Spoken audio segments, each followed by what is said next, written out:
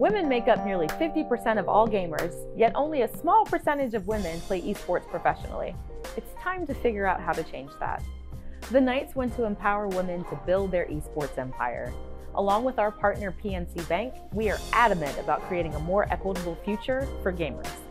There is no one-size-fits-all solution, so we'll be tackling the issue from all angles, featuring insights from a variety of subject matter experts and professionals. I'm Captain Shields Moon with the Knights. Welcome to the Women in Esports podcast.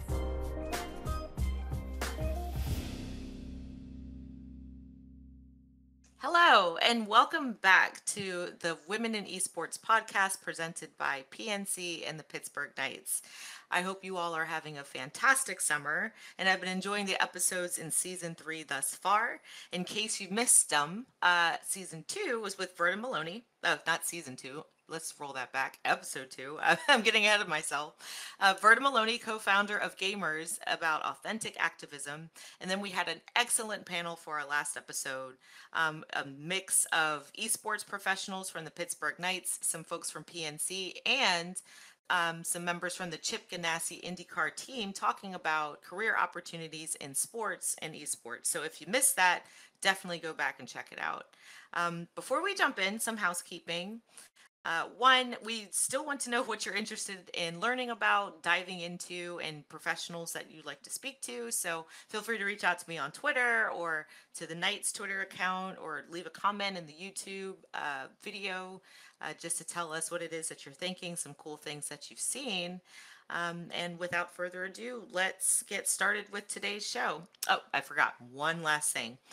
In the little bit of time that I have not been here, I have had a kid. So if you hear her in the background, she is just very enthusiastic about all the wonderful content that's happening today. So please forgive any coos, cries, or other weird child noises that you might hear in this recording. But I am super excited for today's guest. I'm finding in the time that I've been in the gaming industry that esports is kind of a small pond, and you run into the same people or you hear about a person and then it's like, oh, well, here's that person. You're always two introductions away from knowing who that person is. And James O'Hagan is a legend. I heard about the Academy of Esports podcast. I've been listening to it for years, and to me, it was before its time. It was one of the first podcasts that existed about esports and scholastic esports at that. You know, really, really early in the conversation when the movement towards education in esports was just beginning to happen. So if you haven't given the Academy of Esports podcast a listen, definitely go over and check it out. You have about 4 years worth of content to get through, but in the conversation today, I'm sure James will tell you good starting points for according to interests. If you haven't heard or listened to the Academy of Esports podcast, definitely pop over and give it a listen. James is also the Vice President of Education Innovation at League Spot, so we'll definitely spend a little bit of time talking about what cool things he's up to over there as well. So enough of my blabbing. Let's get into the core content of the show. James, welcome to the podcast. Thank you so much for having me here. I really appreciate it, especially to be on the Women in Esports podcast. And I am definitely not, I do not identify as, but I appreciate that you found it worth to have me here. Thank you. Oh yeah, absolutely. And that is a good point. I think the only other person we've had that has not been a woman or identified as a woman is Marcus Howard, who kicked us off in Season 2.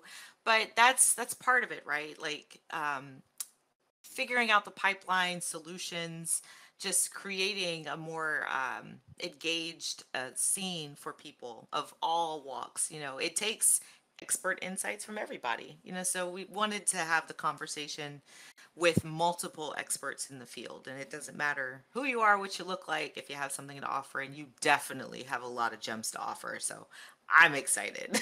Well, I will say, though, that as a white male in this space, it is important that we do help and use our privilege and our power to help advocate for those who may not have a strong voice, as I've learned. And that's been something that I've really learned over the years in this space, is just how powerful my voice can be to help bring attention to or raise something up. And It's not always been smooth. Again, I make mistakes like anybody else does. But what I have appreciated is having also a close group of colleagues and people within the space who have helped to bring me along too. Just because I was early doesn't mean I was right. Just because I was doing something first doesn't mean I was doing it the right way.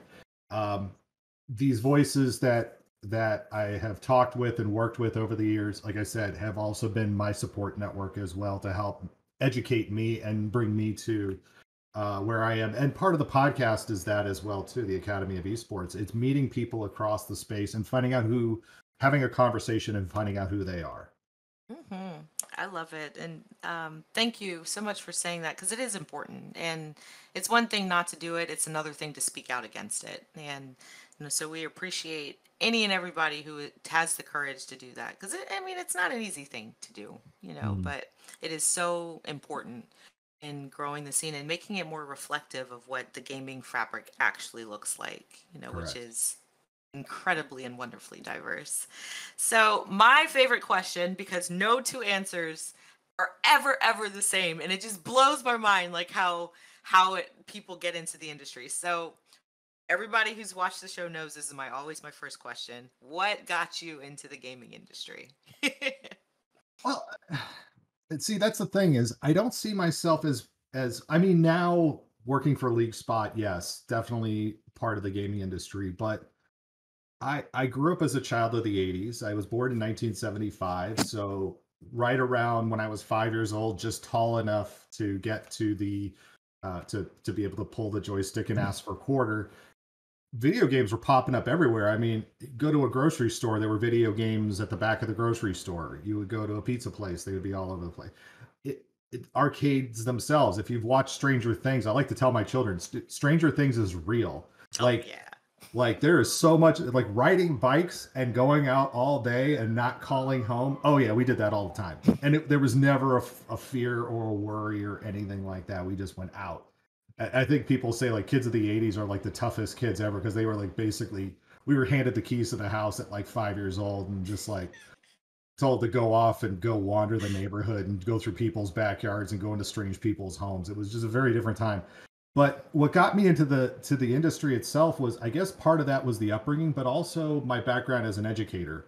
Um, I am one who kind of grew up with a Montessori, if you will say, blend of education, where a lot of experimentation and hands-on and finding what my passions were, not necessarily being a kid who sat well in the class. I mean, I could play school really well with the best of them. I was not a rule breaker by any means in school, but I always loved play, and always saw video games as an extension of that play. And when I first started teaching in 1999, so it sounds like to me, I say that and it just sounds like yesterday, and it feels like yesterday. But in that time, we started a gaming club right away, and we called it a computer club at first, but really it became a gaming club, and it was bringing in the game StarCraft. And that was our big, and these were not high school kids, these were middle school kids. And it wasn't just, what I found interesting wasn't just that it was boys coming into the room, it was also girls, and not necessarily girls who were just wanting to play, but they just wanted to hang out and have a space. I mean, we did get some girls playing, don't get me wrong, but it was about setting up a space and a place for them to come and feel welcome. And again, have teaching experiences and learning experiences through play. I used to do a classroom based economy when I had a self contained fifth grade classroom, which, by the way, self contained. If you're going to be a new teacher and you're just starting this year and you're in elementary and you have a self contained class, you get to build a family. It's like the greatest thing ever. But what I will say is that in that classroom, for example, I still have it on my computer, my desktop right here, SimCity 2000. Hmm. We use that as a teaching tool in the classroom to talk about not just our economy in the classroom, which we used paper and we didn't have it was a lot of offline, but the online stuff about talking about managing a city and how budgets work and how taxes work and taxing industry and everybody kind of having a say in a role, kind of almost running it like a city council thing. It was bringing in those kind of games and experiences that I always felt were things that a lot of teachers kind of looked down upon, or if it wasn't a game that was quote unquote educational. So like Math Blasters. Mm-hmm. Probably actually one of the games that I think was meant to be super educational, but kids kind of made it their own thing was Oregon Trail. That was one absolutely. that I grew up with Oregon Trail on the Mm-hmm. green Apple IIe's, green screen, and it was like I just need 4 oxen and all the bullets. Just that's all I need. I'm gonna just rough You're not this. gonna I'm die gonna of rough this. dysentery. No. First of all, how like so many people get it. I don't know. But anyway. But seriously, that was one of those games where we took the educational out of it. It was like we're just gonna do deer hunting, and we're gonna just like what I don't understand. What's cock a wagon mean? I don't know, but we found out because we were interested in the game. It was experiences like that in my childhood. My mother was a computer teacher as well, and she would bring home. She worked at a very affluent school where a lot of Apple executives had their families. So guess what? They got all the brand new Macintosh computers when those came out. And one of the games two games I remember most clearly, Revolution 76 and SimCity, were 2 games in my late elementary, early middle school years that really were things that kind of showed me the value of play, but putting it in a sense that made that to me I carried forward into my educational career as well. And it isn't just, and I know this is a really long answer for the question that you asked, but you said we're going to go down rabbit holes. You really opened up one with the first question. This will be a 4-hour episode. We're going Joe Rogan style here. We're going to be like 4 or 5 hours in. People will be listening. But look, it really truly was something that, as being a teacher and seeing the intrinsic value of these games for kids, and not just in esports, but I'm talking like in gaming in general, whether it's offline or online games, there is intrinsic value in those things to motivate children and help them get on the right path. Sometimes with education, if done properly. That doesn't mean just, hey, we're going to play a whole bunch of video games and just let you go crazy. But having purpose and meaning and real thought behind everything that you do with it. We still are in a day and an age when a lot of people don't understand the value of video games as educational tools, including some companies. I was glad to see that Riot changed their community guidelines that allowed educators and schools and nonprofits to again start utilizing their titles in ways to run tournaments and things. But now we have Blizzard saying no to those things. So it's been a career of getting to this point of getting into where I am now with LeagueSpot, of sorting through advocacy and really looking at the impact that these games can make or break some children. The access to these things can make or break the educational experiences for some children. I'm proud to say even that a couple of weeks ago, actually it was last Saturday, last Friday, I had a student who was in our esports club for several years, and I had been working with him to graduate. And I don't think if I didn't have that connection to him through our gaming club that he would have finished and graduated. He graduated already a year late, but he did finish. Okay. And it was something that he got to text me, and we were texting back and forth. But our connection wasn't through school. Our connection started with games and gameplay. So that's a really long answer to a big question. That was a fantastic answer to a very important question, because I mean, I think a lot of people, there's a misconception that there's some straight arrow path into the industry, or that you have to go into like programming or a support role or something in the industry in order to grow and flourish. And one of the things that I'm most excited about and tell a lot of people that I talk to is that your skills and your talents, your passions and interest areas outside of gaming can feed into working in the industry. And sometimes it allows you to explore different things, or come to conclusions that might not have been considered at all, or to the extent that they have been considered if somebody like you who's an educator wasn't looking at gaming through the lens of education and like, no, like, I know that this touched me, I know that it can touch other people, so let's dig deep into that.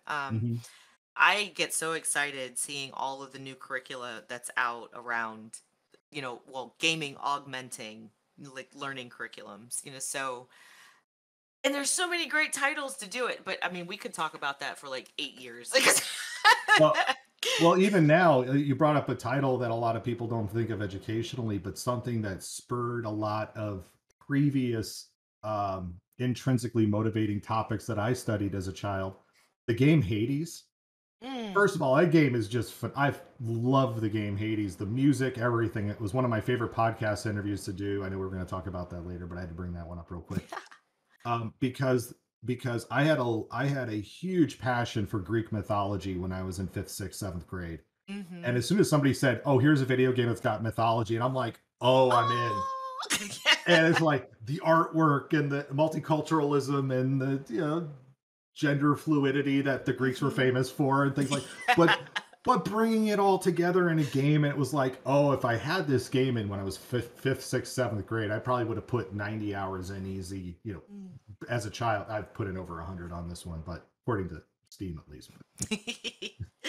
No, that's a fantastic example. I mean, Hades deserves every award it received. Like, oh, you talk about a phenomenal experience. Let's talk about the Academy of Esports podcast real Sure. quick. It's been running for over 4 years. Like, what led your heart to start it? My partner sat me down and sometimes in a nice way saying like, "Oh, you really should do this," and then it became like a, "You need to do this." And I'm really glad that I did. And all of us doing these podcasts, we start and unless you've done a podcast before, you really don't know what to expect. Mhm. My first episode looked like a hostage video. I think I had the camera way too close to my face. And I was a kid who was in middle school, high school plays. I was in the marching band in college, so I'm used to being on. You put me in front of 100,000 people, it's no big deal. I don't care. But for some reason, I turned on that camera, and it was like in my head, I'm thinking, this has to be perfect. This has to be perfect. This has to be perfect, and it never is. And Mhm. it's a matter of just putting yourself out there, sharing your ideas, sharing your thoughts, and yeah, I've got 4 years of content of conversations I feel that are still relevant, but still some that I come back to. Mm. Even this weekend, I met up with Devin Jack, who heads up the Comp MC, which is Competition Minecraft group. They all met playing Minecraft together. Then they formed a company to create what they called Steal the Wool, which was a game that they developed for Minecraft. And then this weekend, they've got their own convention now. Oh, And that's these are dope. and most of those people and most of those kids, I call them kids because they still can't drink.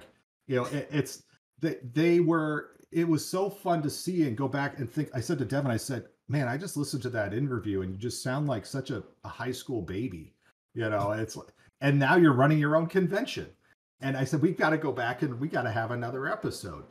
And Yeah. I haven't been one of the things I think has been a biggest struggle, and it goes probably for all content creators, is finding things that motivate you or conversations that you want to have. And I was really struggling when I first started the podcast to really, because it was still so new and still trying to figure things out. I didn't know who to have conversations with, but I've definitely become a lot more selective in who I have conversations with. But it doesn't mean I'm putting out an episode every week anymore. But again, when I do put something out, that it matters and it makes a difference. I don't just want to say, hey, here's the 30 minutes where we sit around and talk about the uh, topics of the week. That's not what this podcast is for. Hmm. No, that's good, and that's great advice.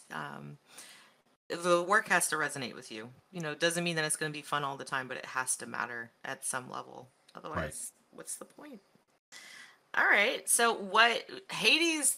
Episode with Hades? I haven't heard that one yet. I'm going to go back and give that a listen while I'm. Darren Kolb. And he did all the music and he did the voice of Zagreus. And I did not ask him to do the voice. I did not. But you talk about those different pathways, in the first question that you asked. Yeah. Darren actually grew up not far from where I grew up. He was years younger than me, but he actually went to a high school that all my uncles went to, Bellarmine High School down near San Jose, California, and didn't have is a musician, but doesn't have like a professional background, you could say, in music. Hmm. More, it was something else that he did on the side, but he has parlayed that into creating, I think, one of the best between Cuphead and Hades. These are two of some of the best gaming soundtracks ever Oh, made. yeah. And again, as you said, his was a very non-conventional way to get into the gaming industry, and it was just through playing in his band. I mean, that's how he found his way into it. Yeah, no, that's really cool. So Hades episode, what is another memorable episode? One that's just like, ah, man, that was a Okay. blast. I don't know, something. Well, there's a lot there. Honestly, there's a lot of memories for everyone. One that to me just like absolutely just tugged on my childhood heartstrings, just because of how much his voice is recognizable to me, was the interview with Tim Kitzrow. If you've played NBA Jam or if you've played NFL Blitz, Uh-huh. uh, he is the voice. Boom shakalaka. He's the Broadway downtown.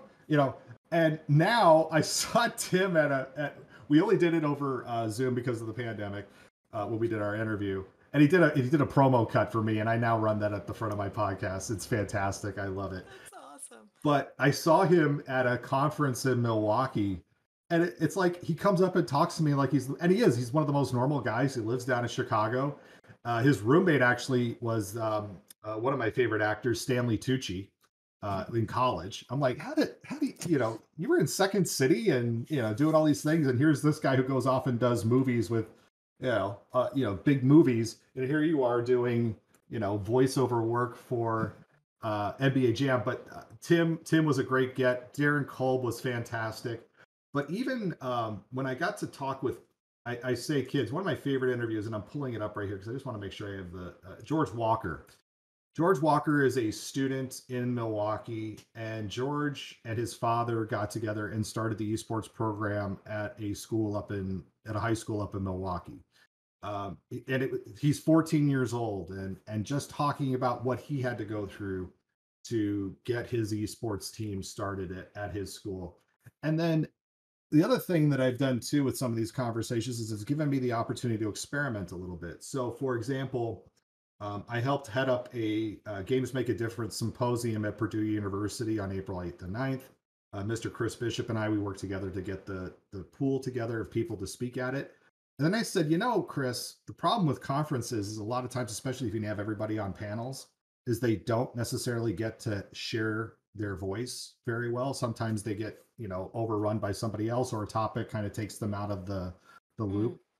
We dedicated, let's see, 1, 2, 3, 4, 5, 6, 7, 8 different podcast episodes just for people who are going to be on those panels, to make sure that we gave them at least around 30 minutes of time just to have some one-on-one. So it extended the conversation of the symposium. It extends the conversation to, hey, I really liked hearing about that person. Oh, I can go to the podcast now and find out a little bit more about them. Or before you come to the conference, or you come to the symposium, you check it out. And now you know who you're going to go see and who you're getting into, possibly what the discussion is going to kind of go towards.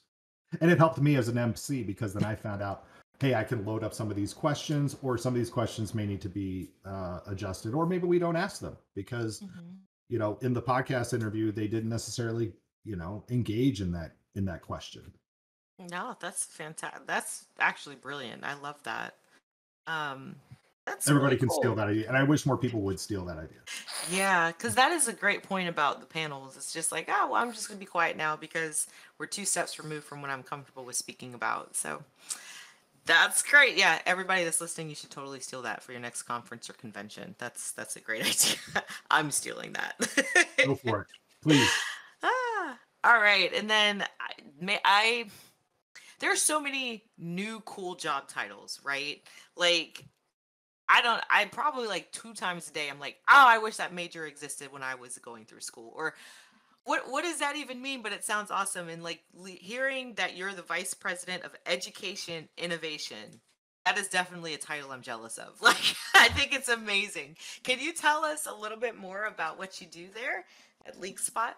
Well, it was one of these things where I know there's a lot of educators who are coming out of teaching now and entering I guess you could say, the private sector. And it for some, it is a very scary transition.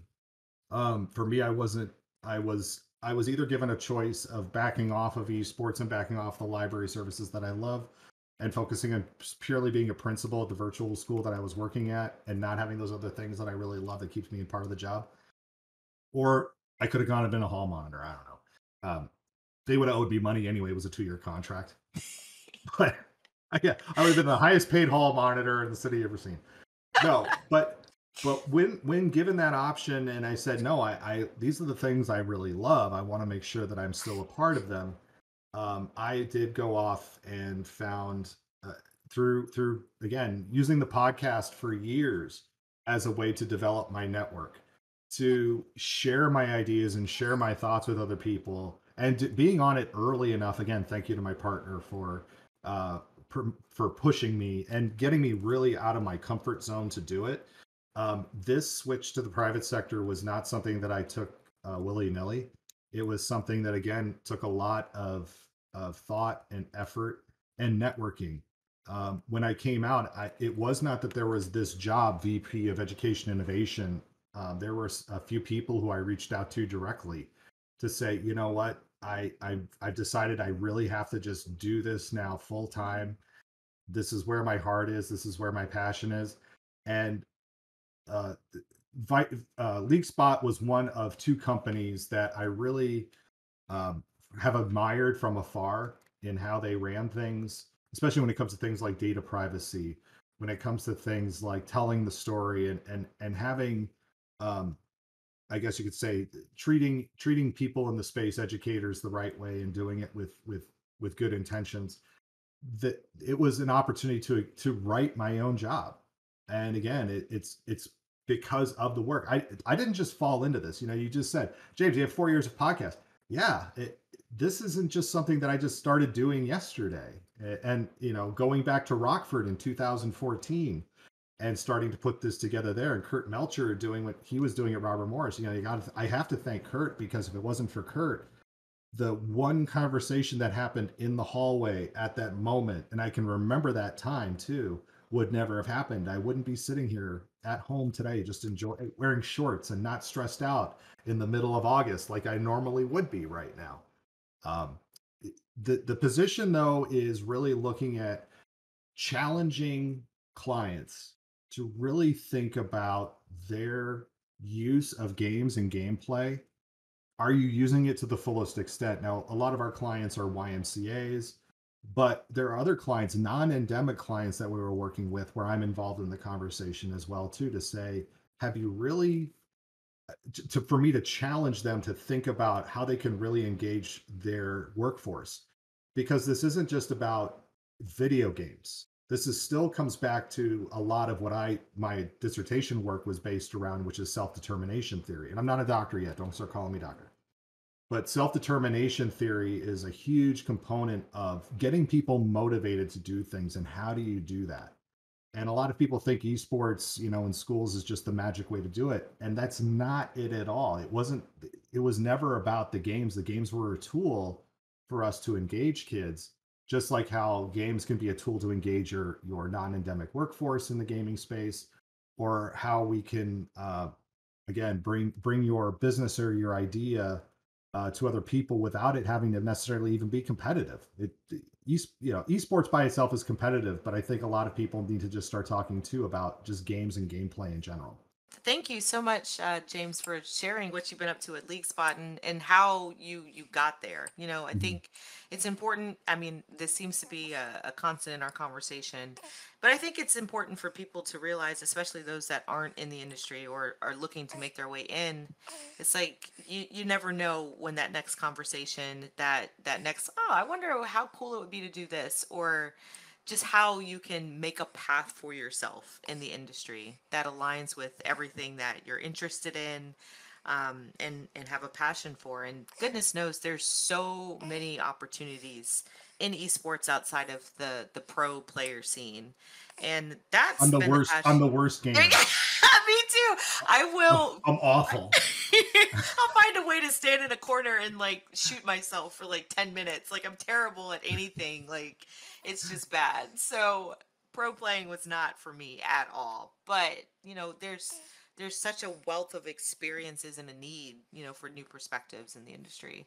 So thank you for sharing. Yeah, Um, real quick, one of the yeah. things I found when I started at League Spot, they're like, "Oh, we play a lot of League of Legends." I'm like, Are you good? "No, I'm not. Yes. No, I'm not good at Yeah, all." me Like either. my own children, when we would play Overwatch together, they'd be like, "Dad, can you drop out because you're making us Oh lose? no! What? We would rather go down a person than have you just keep constantly getting us like run in." Oh my goodness. Yeah, no, I was playing, horrible to say, the tutorial in Smite, and I'm working at High Res Studios. And I'm like, oh yeah, this is, and I'm just like, whoa, this is so much. I'm drowning here. What's going on? They're like, Kat, you literally are still in the tutorial. So, so yes, pro scene is not for everybody, but there's still plenty to do. Yes. And this being an advocate is so important. There, you mentioned it earlier. There's just still a lot of misconceptions about what gaming is. What it can do and kind of opportunities it can afford people, and Mm. especially in the education space. So educating the public and inspiring students is a large part of what we do. We not only are we talking about what we know and what we've brought to the table, but we're making it make sense for other people. So, um, being that you were, in my opinion, a pioneer when it comes to scholastic esports, did you get any, like, what kind of pushback did you get? Like, was there any, what kind of obstacles did you have to overcome? I think the biggest part that people need to think about when they're talking about Scholastic is that you have, first of all, you've got to be on your game. Hmm. You're talking about working with people's kids. And in the Scholastic, when you're talking about K-12, now collegiate, I have experience working in collegiate. I've advocated for collegiate. I brought voices, out on the podcast at the collegiate scene. Dr. Chris Haskell has done a series of great interviews for the podcast from Boise State, and those are fun if you listen to those over the years as well, because you can kind of hear his journey in that. But when you're talking about working with kids, minors, there's a huge trust issue, right? As teachers, you send us your kids as you're holding your little one right now. You send us your kids for 6 to 8 hours a day, Yeah. and hope that they come home better, not worse off than when they walked out the door, right?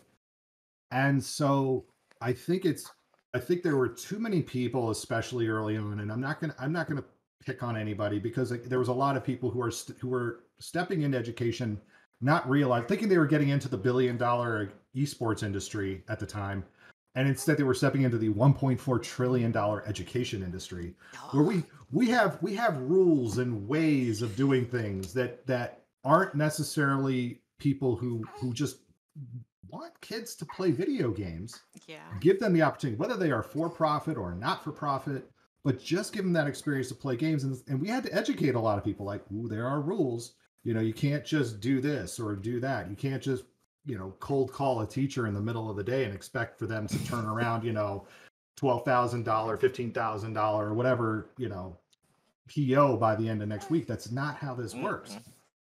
So in the scholastic space, there was a lot of that. There was also a lot of working with teachers because there's a lot of teachers who love to game, but we've always been kind of put in the back shadows. Gaming was not something that was ever really embraced by the K-12 system until really recently.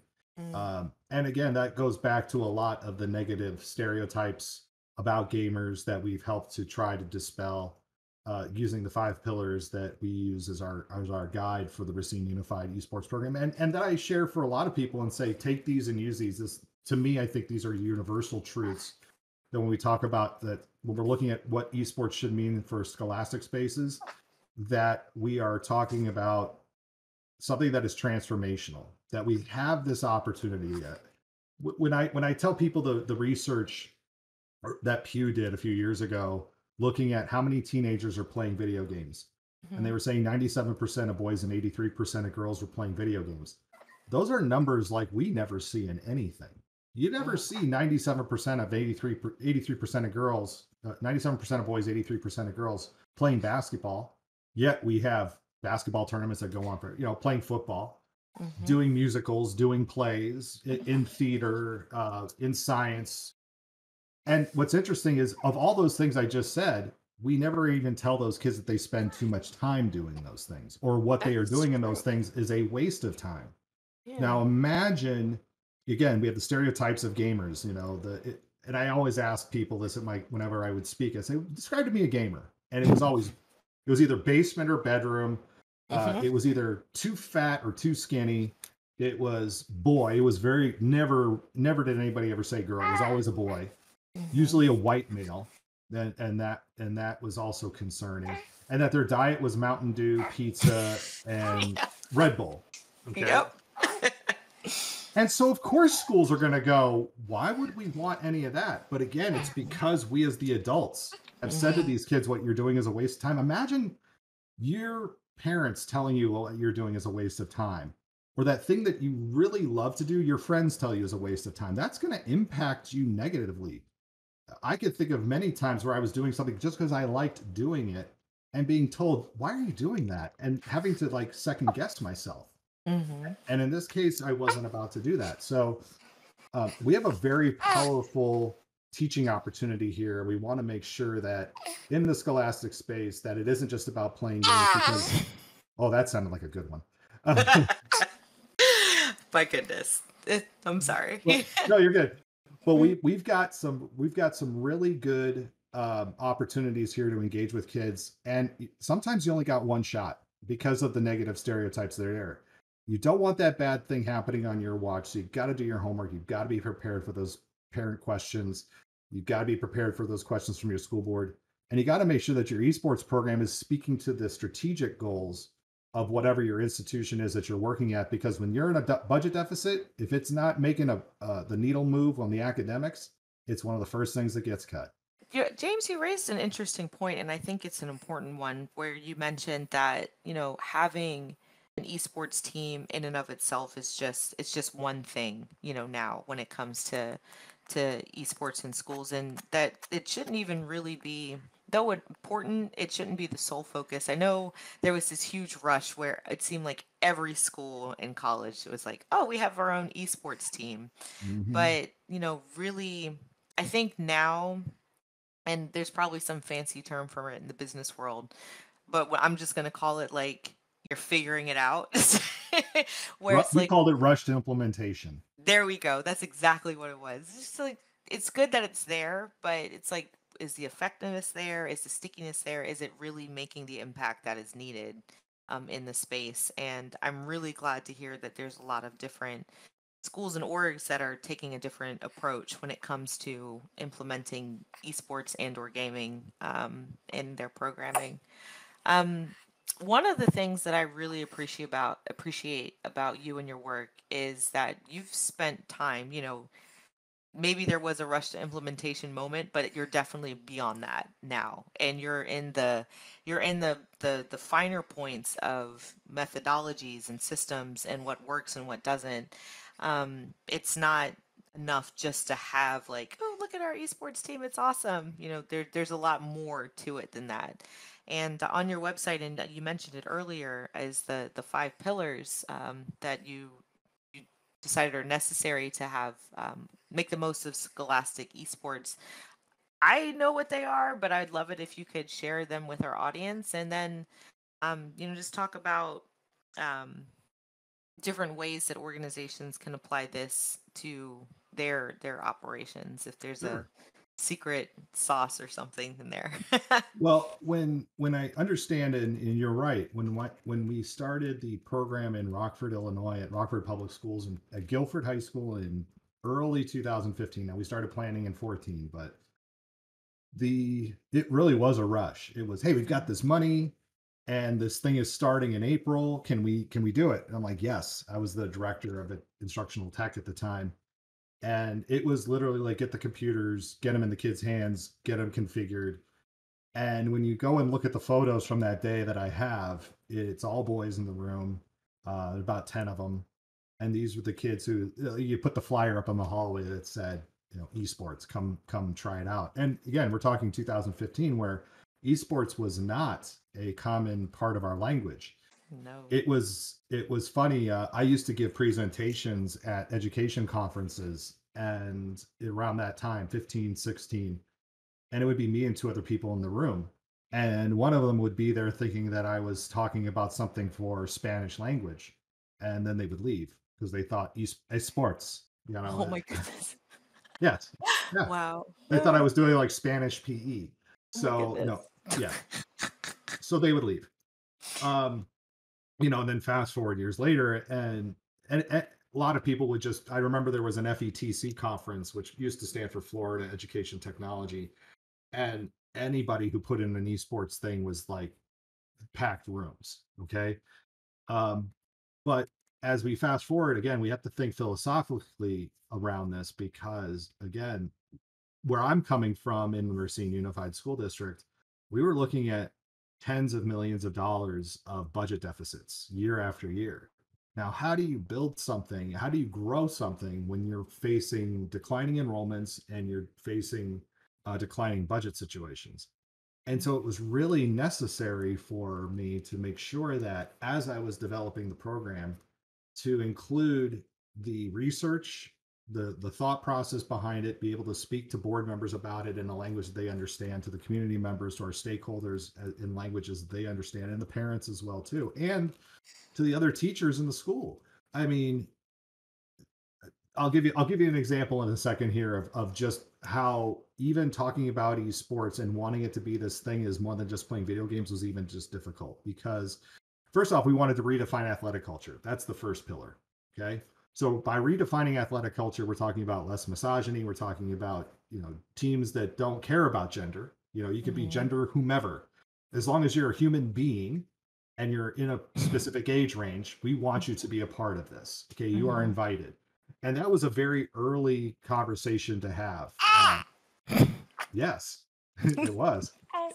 Because we needed to make sure that this, again, wasn't just something for boys, because the data and the research says that it shouldn't be. I came from a background of playing football in high school, and I hated every second of it. My dad played at Notre Dame. My grandfather played for the New York Giants. It was kind of like an expected thing. I really hated football. I ended up playing rugby in college, but everybody's like, oh, they look so similar. No, totally different. But anyway. And did you just recently retire from rugby? Did I see that somewhere? I'm still, yeah, I went down out in the garage and I saw the cleats and I'm like, might be able to just, coming up on 47. I can still throw those 18-year-olds around. But anyway, but that goes into the next thing, which is diversifying opportunities for student participation, which means we want to make sure that our teams are a representation of our cross-section of our schools. So if the school is 30% white, 30% Hispanic, and 40% African American, our team should be that. If it's 50-50 male and female, we want it to be 50-50 male and female on our teams as well. Now, do we get there out the gate? Absolutely not. That's not necessarily what, unfortunately with this, that isn't always what happens. But it is a goal that we want to be working for, and that defines the work and the way that we are communicating with people and that we are approaching people. Finding kids who need this the most are probably going to be the ones who social workers know really well for a variety of different reasons. Okay. We want to find those kids who are not engaged in other things, because we know when we get them involved in extracurriculars, GPA goes up and attendance increases, which means then graduation rates increase. But the other big thing around this too is we wanted to promote good mental and physical health. That's our third pillar. The physical health components, people would look at me strangely and go, well, how the heck do you promote good physical health through esports? But really, when you start to look at the brain science, the neuroscience around what exercise does for your brain. For example, weightlifting helps with the prefrontal cortex development of your brain, this part right here, which happens to help with problem solving. Well, guess what? When you are in video games, you are constantly problem solving. Weightlifting actually has a benefit of helping you problem solve while you lift weights. It helps to develop, again, the neural pathways that are going to allow you to be a better problem solver. Or if you're doing yoga or any kind of cardiovascular training where you are working your heart. And understand too, for a lot of these kids, they were coming from situations where they were avoiding exercise like the plague. And it is because they were not intrinsically motivated to want to be a part of exercise. Or maybe it was something that was introduced to them in a way that made them feel, dumb or out of culture or whatever it is. the intrinsic motivating value of video games and starting to introduce now the conversations of, hey, drink more water, hey, start exercising, hey, get your sleep, hey, eat right. Now the sleep conversation is probably the one I failed the most with, so don't feel like, hey, James done this all perfectly. No, the sleep one is definitely the hardest conversations that's the one that 16, 17, 18-year-olds have laughed at me in the face. They're like, there's no way that I can do my school day and get 8 hours of sleep and do all the homework and do, I mean, anyway. But the mental health component of this too is really important, especially in the community in which I live. Racine County has a district that is about the size of 18,000 kids, and it is a huge it is a there's a huge problem with mental health, adverse childhood experiences. At least 60% of adults in Racine County have had at least one adverse childhood experience. That could be homelessness, abuse, divorce, hunger, whatever it may be. That means that those are probably getting passed down. We know that those are generational. Those can get passed down from adults to kids. So when kids are coming to us in a mental health crisis, when the school day is the one day that they have to feel safe or get a meal or feel loved, they're coming in with a lot of trauma right out the gate. Having a positive adult interaction and play are the two ways that we can push against the mental health crisis. And that's what esports allows us to have: a positive adult interaction because they love the games that you love, and the opportunity to play. And play is really the last pillar. We have to honor the importance of play. We've done a horrible job of honoring the importance of play in this country. We have become so hyper focused on what's productive. Well, play is productive too. And as Mr. Rogers liked to basically say, the play is the work of childhood. It's what makes childhood what it is supposed to be. So by playing, we are helping these kids develop the neural pathways. We're helping them develop the soft skills that we talk so much about that haven't been happening. But also we are engaging them in things that are going to interest them and carry them forward into their lives. Oh, that's I hadn't considered play through that lens. Like it's people think it's just some trivial thing where you're like, "Oh, look, I drew a unicorn out of a mud or something." And it's frivolous and it's something that children do, but you're absolutely right. The play matters a lot more than we as adults probably recognize, and that is a big and that's a big part of gaming. You're playing a game, so for the fact that It's just the medium's different. yeah, It's just in this case, we're doing huh, digital and not physical. right.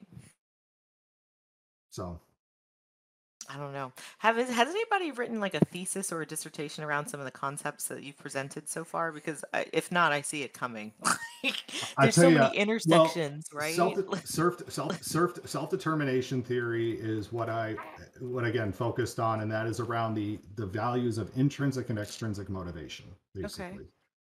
Ways that you are intrinsically motivated to do things is you have a sense of autonomy, meaning you do them whether you want to, without being told to do them.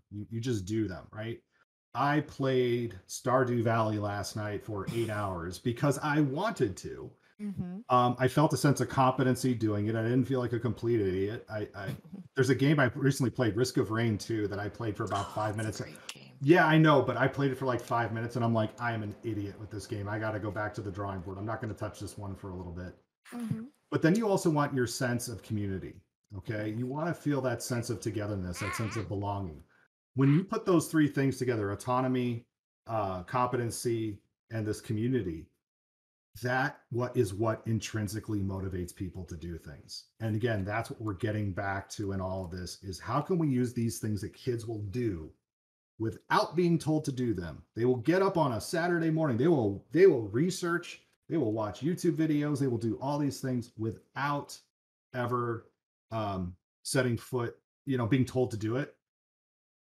We got to find a way to harness that energy, because everybody keeps saying, "Oh, these kids are so lazy. All they do is just watch YouTube and they just consume."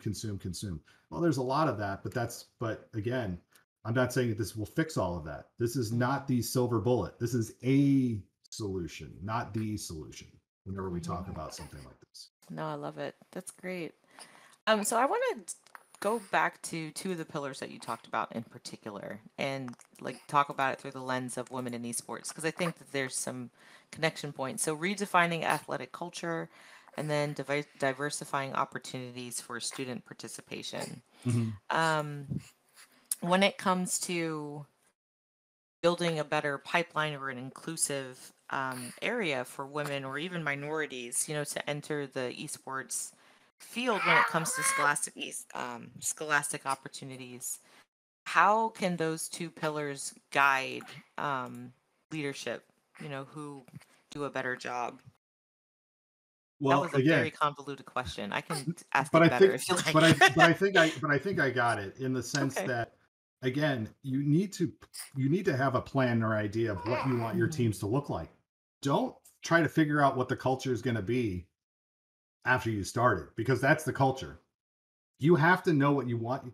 If your culture is going to be, we're putting the flyer up and we're going to have the teams and whoever shows up and that's all I can do, well, then that's your culture. You get the kids who show up. But if your culture is, I'm working with the social worker is a coach, on our team as an example. And we're not just going to have male voices in here, we're going to have female voices in leadership roles as well, which is something that we really worked hard to have as well in the Racine school district.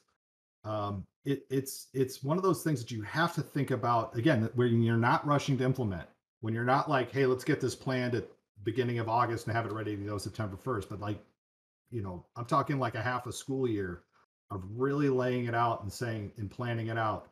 That's when you um, start to see the successes and you start to make things be a little more meaningful. I get that kids will come to you and say, "Oh, we really want to do this," and they're very excited and they just want to get going as fast as possible. But really, and unfortunately, we need to walk before we run, and so a lot of people seem to forget that as well. So we hear about esports a lot at the collegiate level, but with Mhm. your focus being K through 12, like you have to get started early. That's the stance that I've always kind of taken. It's like by the time you get to college, if you're just introducing somebody to gaming and esports as a learning mechanism, or even like a fun thing to do if they haven't been doing it at some capacity, that sell is a lot harder than if it's been there in kindergarten. If you're playing Math Blasters, which by the way did not help my math skills whatsoever. Love the game, but math is definitely still a very difficult undertaking for me. Um, it's so important to have like those stops along the way as a child grows and develops, so that it's not this big rush of like, oh, here's a brand new thing and it's totally valuable and you should totally spend a lot of time doing it. But if it's there all along and it's encouraged, then that's a very different experience. So when it comes to building scholastic experiences that are focused around gaming, Mhm. um, what do schools or those leading organizations need to consider when it comes to making women or young girls rather comfortable, in the space? Like, are there best practices? Is there research out there that shows what works and what doesn't? Would love your insight. For me, I don't have any scientific research other than to say the kids need to see themselves, right? Mm, In the people who are leading them. And so again, if you're working, and again, I realize that there's very limited resources for some districts, and some people are just so frightened stepping into the space because again, they don't. One thing teachers don't like to be is not the expert in the room. mm, They're used to being the content experts. In this cases, a lot of teachers are not content experts. They're coming in as the ones who need to be led. As I lovingly called some of our esports, we called them general managers. I didn't even call them coaches. And specifically, we called them general managers because a general manager is really good at organizing, really good about getting people around the room, really good about making sure things are set up right. A coach is somebody who's like, okay, we're going to do this, this, this, and this. But if you don't have the capacity to do those things, you're kind of stuck. mhm. So general manager is what we called our people, and I made sure to the example that I used for a lot of them to make them comfortable. And after they started watching the show, they were like, "Oh, he wasn't putting me down." I started calling him Ted Lassos. Like you are one of our Ted Lassos. Okay. You don't know the game, but you are a master at getting these kids or these people to do things that they didn't think they were capable of doing, but also able to bring them together. You are able to go break down a barrier. You're able to go talk to, a principal or a superintendent or a school board, and you can also set these kids up for success. We had a couple of an administrator and one of our general managers, both women, who helped to have Gateway Technical College was thinking about getting into esports. And so they actually brought over some of we call them scholar gamers, to show the board, the technical college board, how to play Rocket League. And it was, again, these two women who helped to bring the kids there, but it was really the kids who were then set up for success to show off this game and like sit down with these board members, a lot of them 40s and 50s and even 60s in their 60s, and teach them in about 10-15 minutes, teach them the basics of Rocket League and talk about why it was important for them. So it's not just this, the gamers are gonna to be the ones who, I guess, drive the ship, but it's, again, thinking of the whole experience, thinking beyond the games, making sure that you have something for shoutcasters, making sure that, if there's one school that's doing something in your district or in a town nearby, don't necessarily fall into the trap of having to copy them. They might have very different needs, very different wants, very different reasons for doing even esports. In my own school district, in the Racine Unified School District, I was working until June 30th. We had two middle schools that were approaching me to talk about esports. One school, all they cared about was their attendance was horrible. And they needed to make sure that their attendance was good. So they wanted to really start engaging these kids who are not showing up to school. So you think about that. That's going to be a very different population than the other school, which was the fine arts school, that wanted to focus on getting kids in front of the camera and getting them performing. They were more interested in the broadcast side of things. They really they could have done nothing external, but focused on let's practice shoutcasting and make that our thing. Okay. So, when we talk about including people, we talk about what this all can be. That's the beautiful thing about this, is there's no definition. As I have found in since doing this now for almost 8 years, there is no one way to do this that works. That's the beauty part of this. It's not like with math. It's not like with reading. It's not like with social studies where there's one right answer. Well, unless you can really explain it well. This is what works for you and what is me. And it takes thought, and it takes expertise, and it takes commitment. And again, this isn't just you roll it out, start on 2 weeks earlier and get it going. There has to be a lot of planning about where are your strategic goals. Look at your school or your school district strategic goals. If student engagement, especially people of color, children of color, is a problem in your school district, that's a goal right there that you're going to be building your esports program towards, right? It should be. That's the thing that's going to get you funded when the budget is being cut years down the road. And you're like, well, we've just got all these video games, but you can't speak to that problem that the district was having before when they gave you all that money before. You got a problem. You've got to be able to speak to those things. You got to build around those things. It may not be the esports, the pro style program that you've always wanted. Right. But that's not the purpose of this. Not at the K-12 level. No, that's great. And this is not a curveball question, but just something I'm curious about. So you provided valuable advice and considerations for those that are in the educational space. What can professional esports teams, orgs do to support the work that you're doing as an educator in the space? Like, what can the pro scene do, or even the industry at large, to help advance scholastic esports and gaming? While I know that there's a lot of people who say, oh, pro and the esports scene is so hyper toxic, and there's toxic masculinity and bullying. Look, Anti-Defamation League did an amazing report on the state of online game communities. And yes, there are a lot of problems. I'm not going to say that there aren't. There's a lot of people who face abuse and harassment just because of the color of their skin or their gender or how their voice sounds or their age. I can't tell you how many times I've had 12, I'm guessing 12-year-olds tell me how terrible I am playing the game. And I can laugh at it, but it's also, for some, that's enough of a turnoff to say, like, why would I want to invest any time or anything into this space? That is true. But what I will say is that there's also, I think, the positive is, I think that there's also a streak of social justice that exists in esports, and a heck of a lot better than other sports, especially at the younger levels of things. So I think that what I love to see is that there is that, again, that streak of social justiceness, because this is a social justice issue. I believe that access to these games and this type of play, because digital play is I think as important as physical play.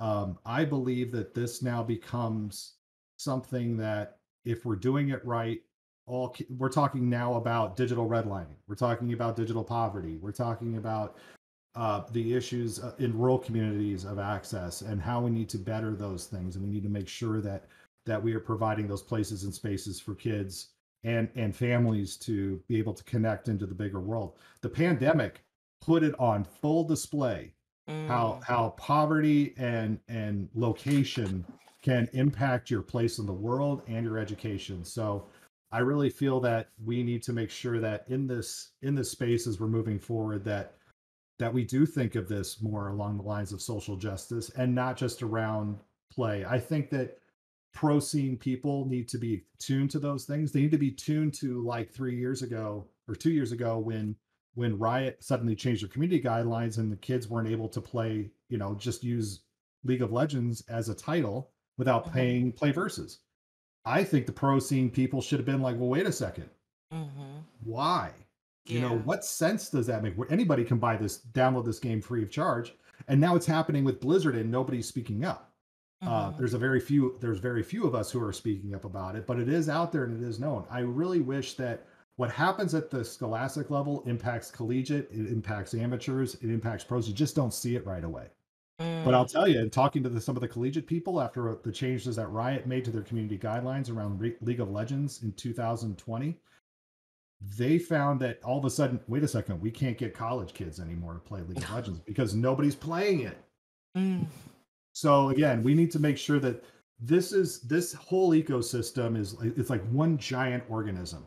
While we all think we are so different in so many different ways, we are all interconnected in some way. It may not be apparent to you right out the gate, but it is all connected. And again, if we are doing our job at the scholastic level of teaching the kids how to be better people in digital spaces, that should hopefully, we should start to see as we are engaging this, because for the longest time, teachers and educators did not engage in online spaces. We wanted nothing to do with social media. That was not our space. We did not want to step foot in any of those realms.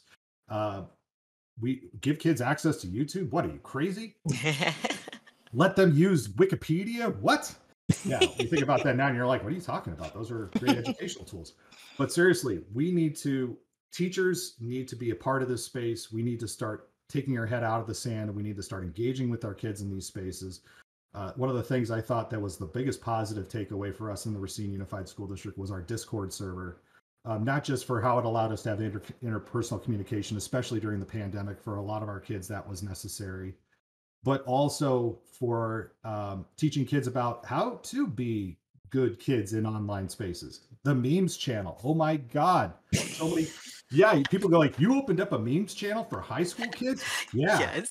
And guess what? It was a great learning space because some of those kids were able to put things out there, fail miserably, and not have it cost them a job in the future.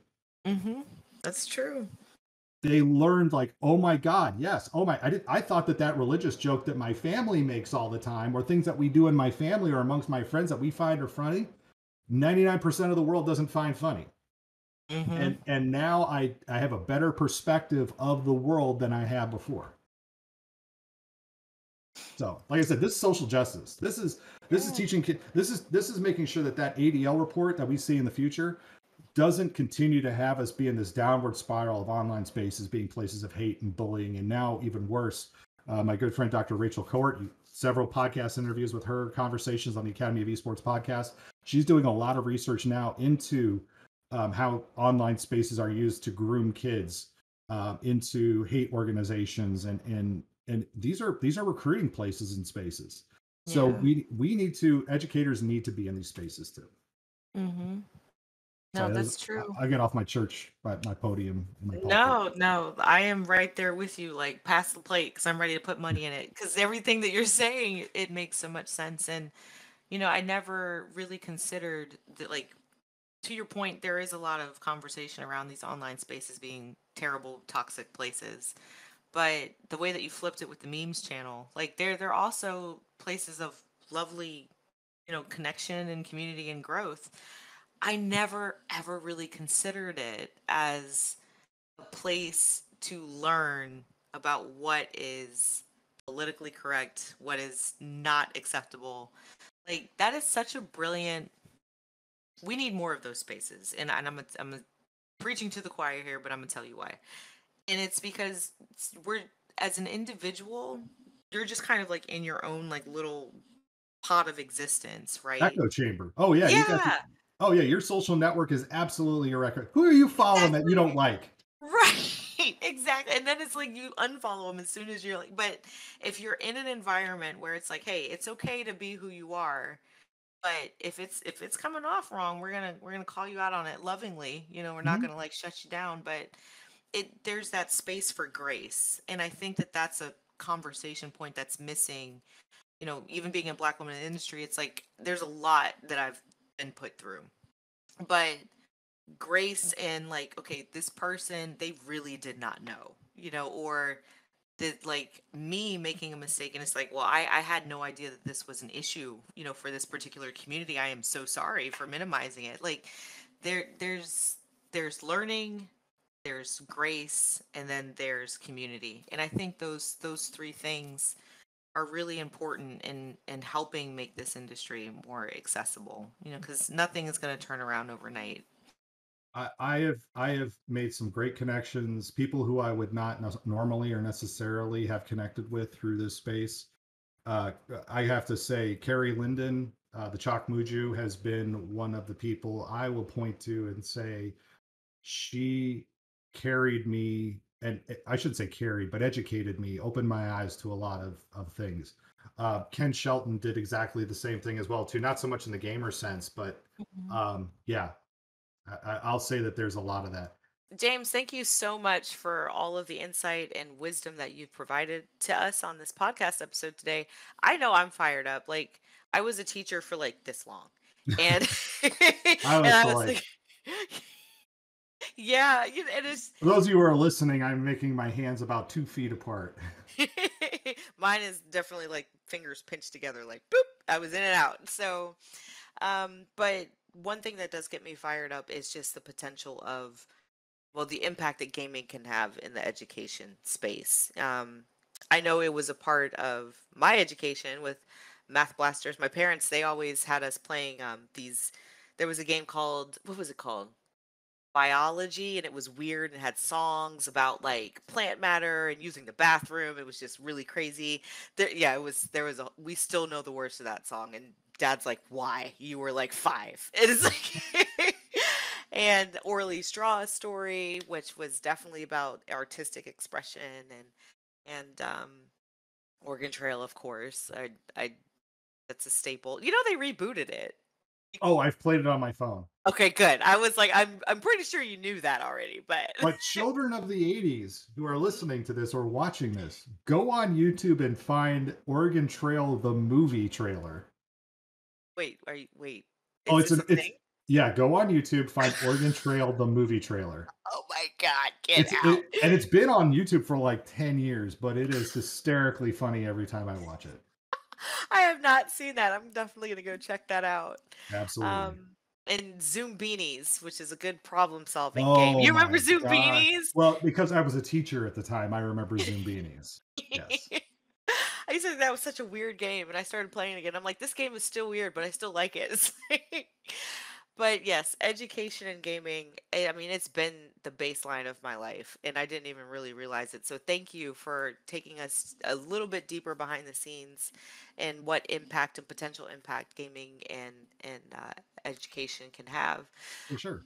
One of my other favorite questions, other than the ones that I started with, if you could go back in time to when you decided to advocate for gaming and education, what advice would you give yourself? Yeah. Well, again, it goes to, are we talking about the esports side in 2014, or are we talking, I'm going to go back to the 1999 me, Okay. because I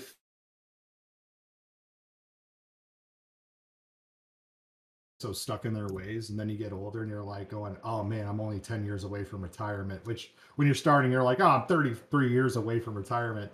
You're all ready to try stuff new, but really, I should have committed more to it, because the opportunities of games and gameplay, whether it was extended recess time, or whether it was using we used a game called Mind Trap, which was cards, and it was like, they were those, oh, what do they call those? They're like riddles, right? Hmm. They were just cards of riddles, and I would just read them off in class, and we would just have, competitions about it.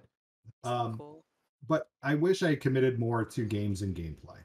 That SimCity was a good start, but I think that had I looked more at other titles and really thought about what it is that I am trying to teach, what are supposed to be my goals this year? What Hmm. do we want kids to be able to do and to learn, and then take those games and try to build around that. I wish I had done that.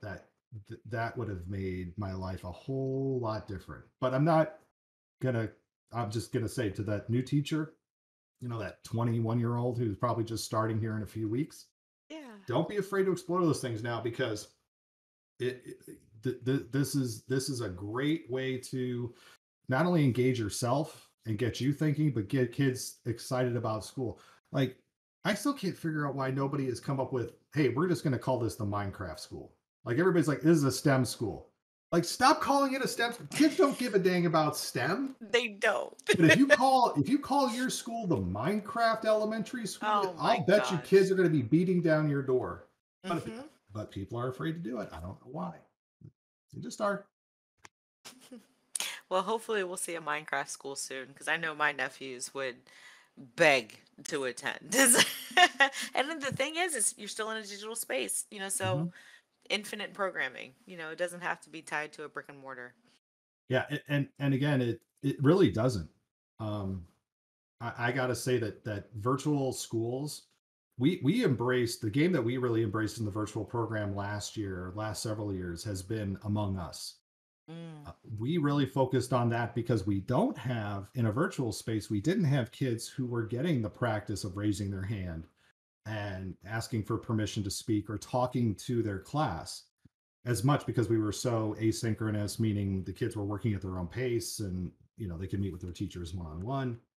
But really, when we started talking about, let's use Among Us as a way to promote persuasive speaking, or Mm. group speaking, or taking Hmm. turns, or how to define rules, and making sure that we are following those rules, and it's not just the teacher who's setting up those rules, it's the kids who are helping to set those rules. That is what these games are. And then you're playing Among Us, and boy, are there some kids who are some really just savage, absolutely just cutthroat Among Us players. Ah, Oh you're yeah. right. I was not ready. I was just like, whoa, wow. I really thought I thought you were on my side. You were out here just Lying. irking people the whole time. Like, Yep. what? And lying about it so Yes, well the whole time. convincing. Have me voting other people off. Like, nah, it Hmm. couldn't be. Oh man, you talk about a head trip. But no, that's Among Us. That I didn't think about it from a persuasive speaking standpoint, but that's exactly it. Like now, I know that one of my homework assignments is going to be like, oh, what games have I played that could be used in an educational sense? It's a I've fun got a exercise. I've got a podcast interview I did with a Dr. Torre Olson, and he talked Ew. about using Red Dead Redemption 2 Oh, that's an excellent game. to teach about the American South Mm. at a collegiate level. So, Okay. So, closing question. If sure. you had to rattle off three games that have educational properties that are widely unconsidered, what would they be? Fortnite, The creative builder mode. Okay. So being able to build a world that other kids can then go into and play and run around in, and it's kind of like building your own jungle gym. Fair point. You Yeah. just get to murk your friends. Um, how you do it. Um, let's see other game. I really love a game like the City Builders. Hmm. Any city, just about any city builder has some really interesting ways of working. There's not just the Sim City. There's City Skylines if you want to get really ridiculous around city planning. Then there's also the very simple ones. There's Foundation, which is a very simple city builder. Um, I love city building games, and again, I think that there's a lot within those. And then the one that I'm not going to say it's so much as an education. I mean, I can make it educational, but to speak through, I think people think of Minecraft too narrowly. I know that again, my good friend Ken Shelton and others worked on the Good Trouble lessons that Microsoft has put out through Minecraft EDU, reflecting on the civil rights era and introducing kids into some of the issues that are sometimes very difficult to understand, but putting them into again a place or a space that is intrinsically motivating for them. So again, look up Good Trouble Minecraft, and you will Okay. find I think Minecraft is a highly underthought of, underutilized, but I know that there's people doing great things within it to as a platform, as a learning and teaching platform. I'm not ready. I don't think Roblox personally is ready for prime time yet. Frankly, I think that there's a lot of data security issues and privacy issues related to Roblox that really concern me. But Minecraft has done the Microsoft folks have done a really good job of buying something and actually making it better, like Hmm. really making it better, especially from the EDU perspective. And that gives me hope that if the Activision Blizzard deal goes through, that we'll see more games and gameplay being promoted by Microsoft as being more open to schools rather than the current state of what's, like I said, happening with Overwatch. So Right. No, that's good. All right. I like that. Thank you for sharing. Gonna check those out. So James, thank you so much for your time today. It's been a delight to talk to you. Even Essie got her 2 cents in every now and then. So all thank you for good. your patience in that regard. For those that want to learn more about you or what you're up to at League Spot, how can they reach out? How can they get in touch? The best way is if you go to Twitter, just go to at Jim O'Hagan, at JIMOHAGAN. You can get me there. Or if you go to taoesports.com, that is the Academy of Esports. I, the podcast is, again, is you can look up for the Academy of Esports podcast. Go grab some of the early episodes. Like I said, I think everything is still relevant. I am, as I've been transitioning into this new role, trying to figure out where the podcast fits in the new company, and trying to figure out what the next steps are going to be. It has not ended. It's just on hiatus until I can get my feet underneath me. So Oh, well, good to know. Because I was like, I would be like, hey, James, where's the next episode? But no, thank you again for your time. For everybody who's out there listening, I know I got a lot out of this conversation. I hope you did too. And let us know what resonated with you when this drops, wherever you're viewing it from. We'd love to know what you found valuable, what you've taken and applied to your own respective organizations or places, and what you want to see in future episodes. So stay kind, stay safe, be healthy out there, and we will see you next time.